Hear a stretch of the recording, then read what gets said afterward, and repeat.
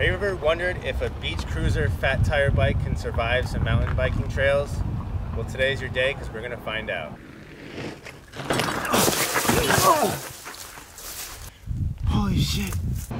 So we got a completely stock fat tire bike here. This is the Corsa Mammoth Edition.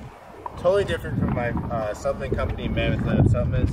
And today we're going to see how this stock bike does on the trails. 44 teeth up front, 28 on the highest back, so terrible for climbing hills. So we're going to be working hard. But let's get to it. Got a good little single track up here. And as we get started here, I want to rate this bike in 3 different categories: sketchiness, fun, and value. So let's get started with sketchiness. So honestly guys, this bike is pretty sketchy to ride. It does not inspire too much confidence while riding. I already upgraded the brakes to hydraulic and they're still not great. You tend to kind of struggle to stop. And then you have the tires, which are great for rocky sections, but with the tread designed for beach riding, they tend to really slide out on turns and not grip well. Now I did find some knobbies online for this bike, but they're $60 a pop, so I'm not sure if we're going to make that upgrade.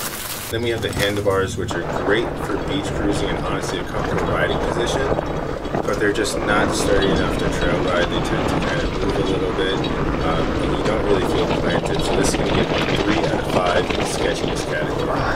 Now the next category is fun. Now for the record, I don't have a full suspension mountain bike. This was my first mountain biking experience. Yo! Now I'm going to give this bike a 3 out of 5 for fun. Now I'm sure having a better suspension, brakes, gears, less weight all adds to the fun, but this bike delivered plenty enough for my skill level, plus I could also ride it on the beach. So the last category here is value, so it's easy to want a better bike without actually needing it based on the trails available to you or your skill set.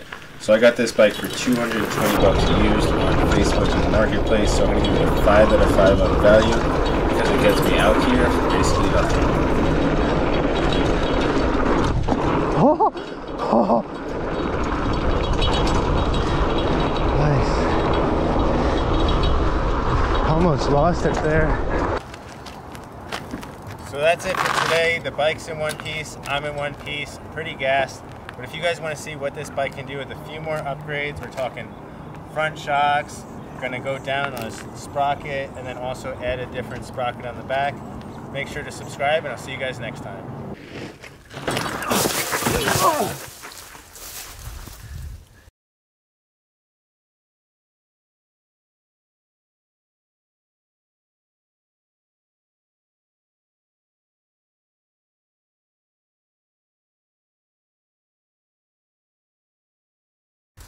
Okay. Holy shit. Oh man.